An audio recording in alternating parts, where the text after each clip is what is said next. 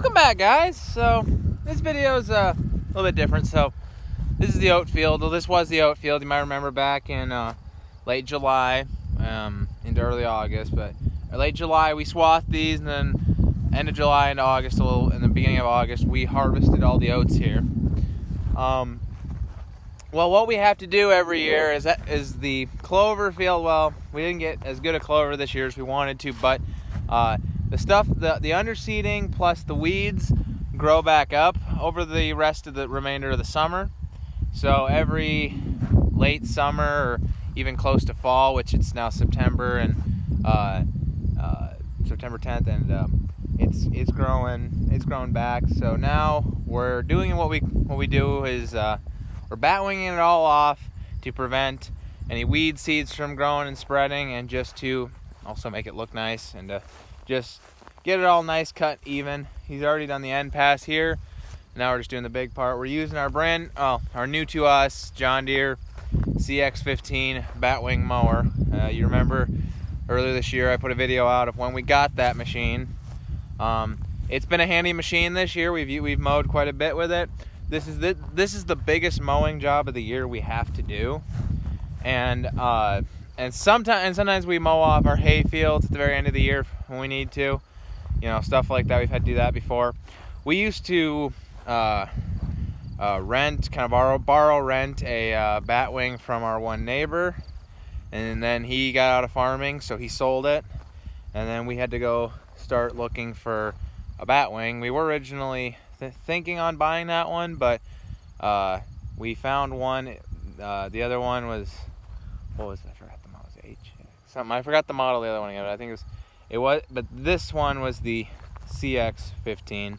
We liked it, good condition, so we bought it, and it's been working great for us. We got it with the. We wanted to make sure we had one with stump jumpers and just one that was in really good shape. This one was, so yeah.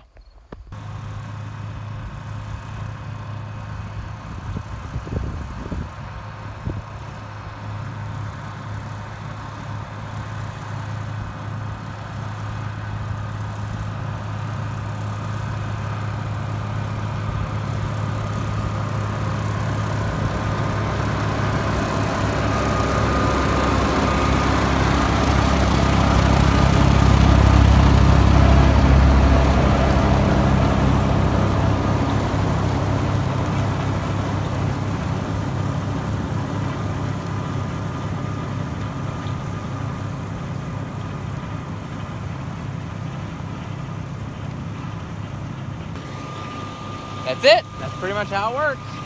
So we just got to do that to the whole field. We already did the small field that you might remember. It was across the road. He already mowed that. So yeah, looking pretty decent in my opinion.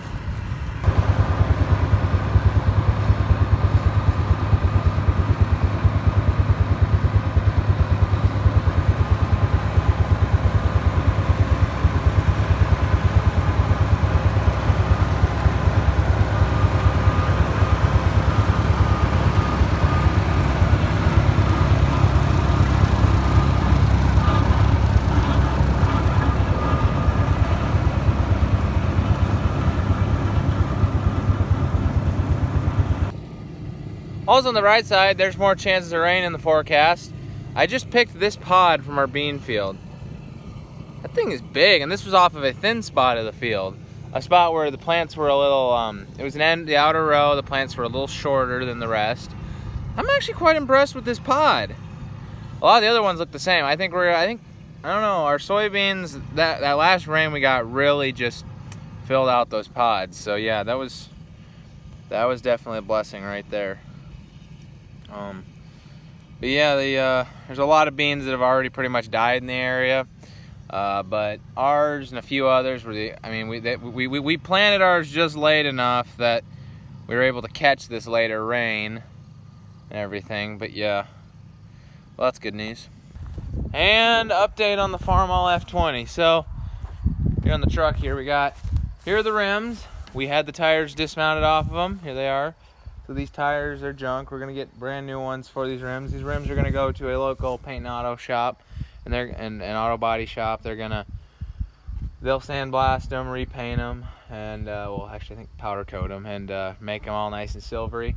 It's just for those of you might wondering why these rims look a little weird, it's actually because these are what I was told, a split ring rim. What I heard is that these weren't common on tractors, like very rare. They're a rarity on tractors. They were very common on trucks and semis, pickups, and all different types of machinery like that back in the day. But for big tractor tires, it was not common. And I think I've only ever seen, I did some looking, I think it was really only on the F-20s that this ever existed, I think. And yeah, so it's a little bit different than the rims I had on there before, but they're going to work regardless. They're a good set of rims. They're in really good shape steel-wise. Around the valve stem is still really thick. Like, there's no pitting out or anything. It's just nice and clean. So yeah, that's kind of the update there. And say hi to the cat.